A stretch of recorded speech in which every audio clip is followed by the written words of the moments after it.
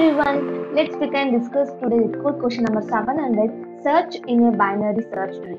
We were given the root of a binary search tree and an integer value. We need to find the binary search tree that the node values equals val, and we need to return the subtree rooted with the node. If such a node does not exist, we need to return null. Basically, what they do in question, they given root of a binary search tree and then integer value. Okay, we need to find the value which is given. If it is exists in the binary search tree, means we need to return that node, or else we need to return null. So in the example one, they given one binary tree and the value 2. Here the value 2 is exist, so we are returning complete this subtree. This left subtree we are returning to 1 3. They told we need to return subtree rooted with the node. So in the example 2, they given one binary tree and they given value 5.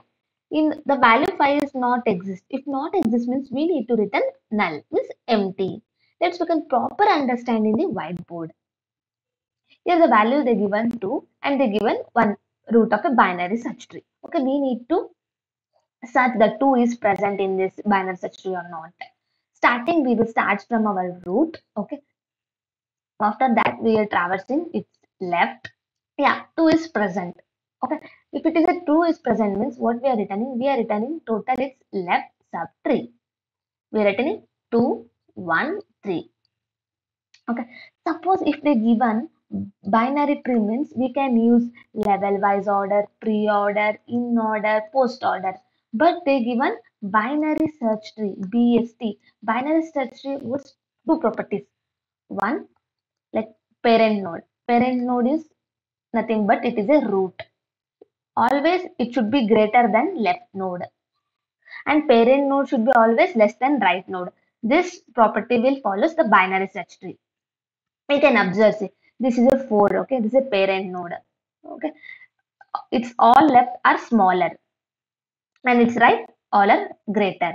Okay, they told we need to find the value 2. See, 4, obviously it will be in the lesser part. Okay, so we are traversing its left. Now we're checking that 2 is null or not. It's not null. If it is not null means we are checking its value and 2 are same. Yeah, it's same. Then we are returning complete its left subtree. Now we can discuss with other example. Suppose they told to search value 8 in this binary search tree. Now it starts from this root node, the value 8. It's definitely it will be in the greater part. Okay. Now we are coming. The value is here 7. This is a root now. We are checking it's null or not. It's not null. Then we are checking its left and right. Here its left is null and right is null. Now we came to know that the value 8 does not exist in the binary search tree. We are returning empty, nothing but null. Okay, this is the approach. We can enter into the coding part now. Here we given such BST is a function. We pass the parameters of root and value. Root as tree node type and value as integer type. Now base condition. If the root is null means we will be returning null.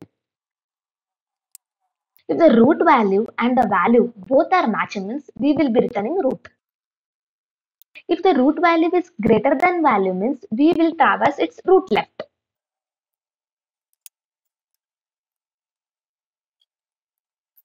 If root value is lesser than value means we will traverse its root right. That will work in else.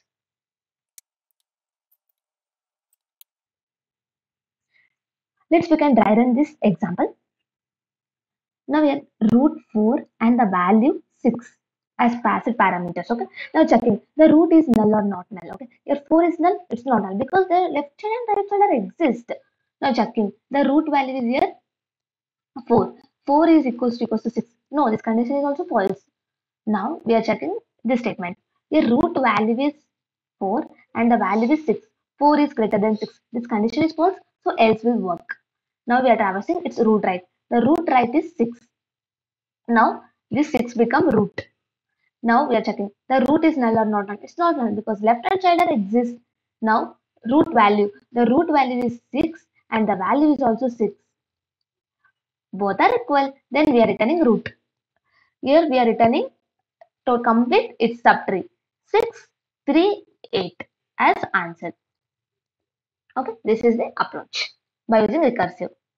We can discuss the time complexity and space complexity of this logic, where h is the height of the BST because the function traverses the tree from root node to the target node. So it is taking the time of big of h. The function uses a recursive to traverse the tree, so it is taking the space of big of h. We can run the code now. Yeah, this is accepted. We can submit the code. Thank you guys for watching my video. If you like this video, please give the like.